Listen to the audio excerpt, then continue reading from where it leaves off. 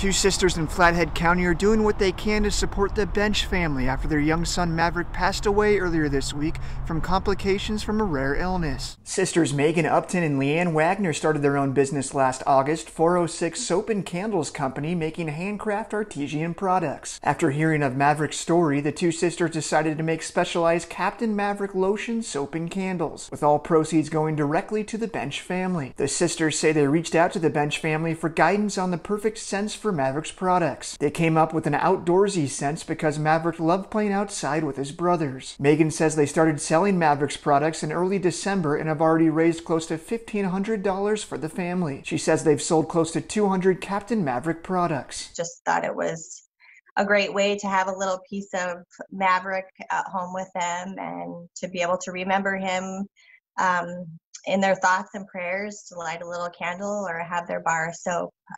They just love that idea. You can purchase Captain Maverick products directly from their website at 406soapandcandleco.com. In Kalispell, Sean Wells, MTN News.